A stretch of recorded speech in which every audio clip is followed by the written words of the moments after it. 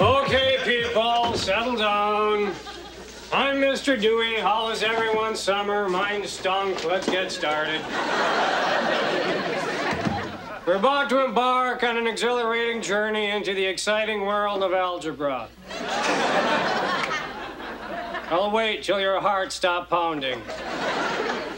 This one's easy. Okay. Mr. That one's Dewey. easy. Dewey. Yeah.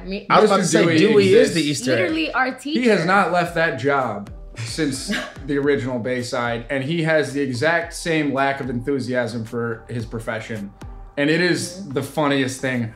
Any time Mr. Dewey's around, I feel better because he just has this grave cynicism, and it's just so Bayside that a teacher like isn't interested in the material, doesn't care if the kids are, and his delivery, his comedic timing, and the lack of musicality in his delivery is hilarious every single time. I'm so grateful that he's on the new show.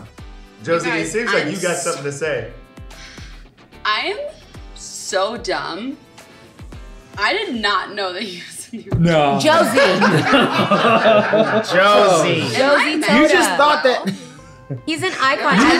You're fine. You guys, I am in class. I am getting an education. This is true.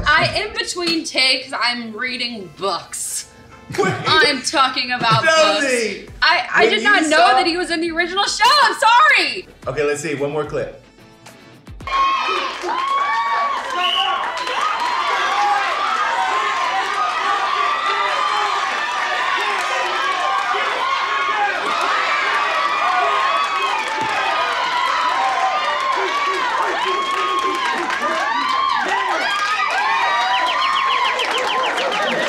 How are you gonna like body slam a guy and then not even celebrate, but just check your hair first? Like, he's like, let's make sure this thing is in place and then celebrate.